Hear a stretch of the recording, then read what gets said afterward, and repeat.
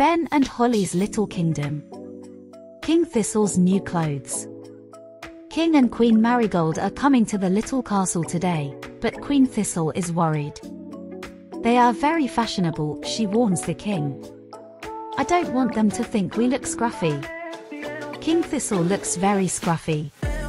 His clothes are covered in splodges of cake crumbs. That is why I have ordered the elf tailor to make you some new clothes, says the queen. While King Thistle has a bath, the elf tailor arrives with the new clothes. Oh, very nice, says Nanny Plum.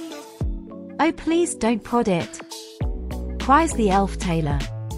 This is a very delicate fabric, which means you must not clean it with magic, he warns them as he leaves.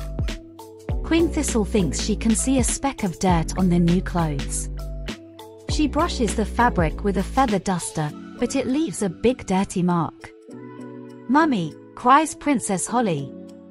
You've made Daddy's new clothes dirty. Nanny Plum has an idea. There is nothing clothes like better than a good hot soapy wash, she says merrily.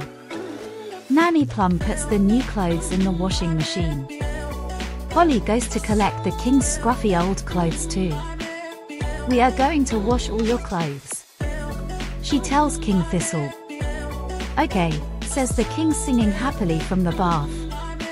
Holly, Ben, and Nanny Plum wait by the washing machine until they hear the ding.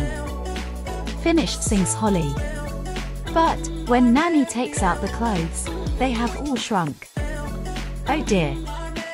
Maybe when the clothes are dry they'll go back to their normal size, suggests Ben. Yes, Ben.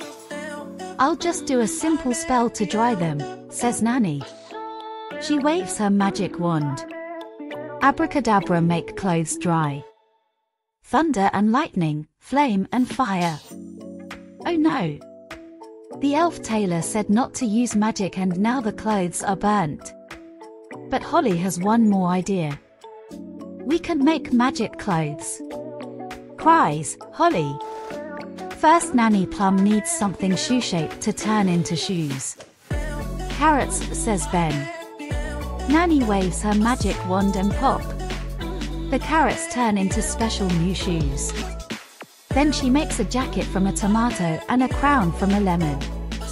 While King Thistle gets changed, Nanny Plum, Ben, and Holly go to meet King and Queen Marigold. King Thistle won't be a moment, he is just changing into his new clothes, says Nanny Plum. New clothes, says King Marigold excitedly. That sounds interesting. Soon King Thistle appears. Oh ho ho. That's fantastic, gaps King Marigold. So fresh and exciting. Ah ha ha, marvels Queen Marigold. They love the king's outfit. What a relief.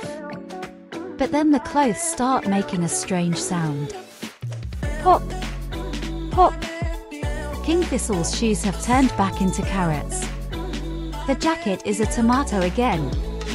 The crown changes into a lemon. Ooh, I say! Gasped King and Queen Marigold. Silly Daddy, cries Holly. There is a lemon on your head. King and Queen Marigold don't think King Thistle looks silly. They love his new clothes even more. I have never seen anything like it. Absolute genius, says King Marigold. King Thistle just looks a bit confused. Then his tummy rumbles. It's time for dinner. I can make anything you like, says Nanny. As long as you don't want carrots, tomatoes, or lemons. Goodbye for now.